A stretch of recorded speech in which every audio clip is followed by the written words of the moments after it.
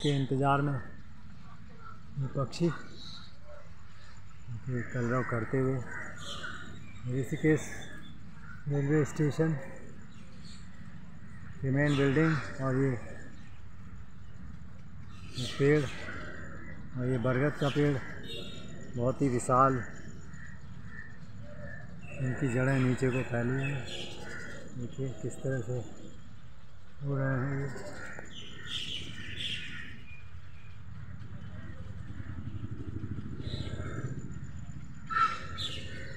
यहाँ से रास्ता सीधे आप जो रास्ता ये त्रिवेणी घाट को गया है नीचे, उसी पे जो हाईवे जब NH 58 क्रॉस करता है तो वहीं से लेफ़्ट जब हम चले जाते हैं तो हम सीधे जानकी ब्रिज चले जाते हैं। और ये नीलकंठ महादेव के लिए जानकी ब्रिज के पास से सवारी मिलती है।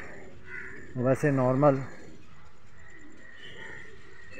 150 में आना जाना होता है, लेकिन आजकल कुछ महंगा किया हुआ है उन्होंने और 200 रुपये ले रहे हैं समय आना जाना।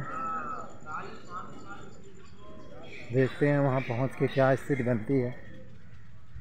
सुबह सुबह वैसे मौसम तो थोड़ा बाबा की कृपा से ठीक लग रहा है। जय महाकाल, जय गुरुदेव। ये सुलभ शौचालय ठीक बाहर biodigester toilet and drinking water complex Bharat heavy electrical limited के सौजन्य से है। ODF के बाद भी अभी भी देखिए बाहर खुले में शौच हो रही है।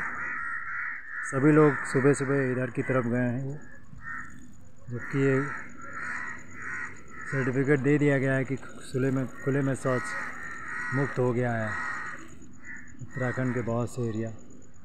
ऐसा लगता नहीं है देख के। देखिए सामने कदमी करते हुए थोड़ी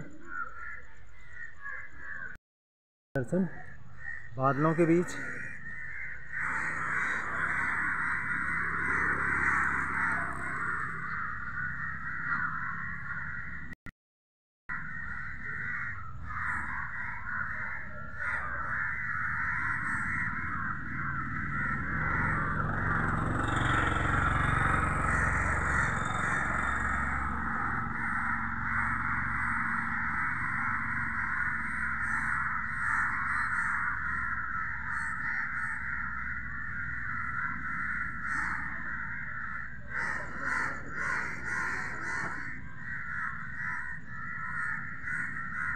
बादलों का आनंद लेते हुए। वैसे कल रात ऐसा लग रहा था कि बहुत तेज़ बारिश होगी। जब मैं त्रिवेणी घाट से लौट रहा था आरती देख के 9:20 के करीब यहाँ पहुँच चुका था मैं 20 मिनट में।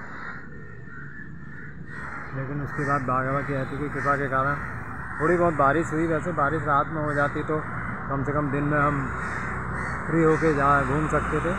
अदरवाइज अभी रिस्क है, लेकिन बारिश होने की अभी संभावना नहीं नज़र आ रही। जय महाकाल, जय गुरुदेव।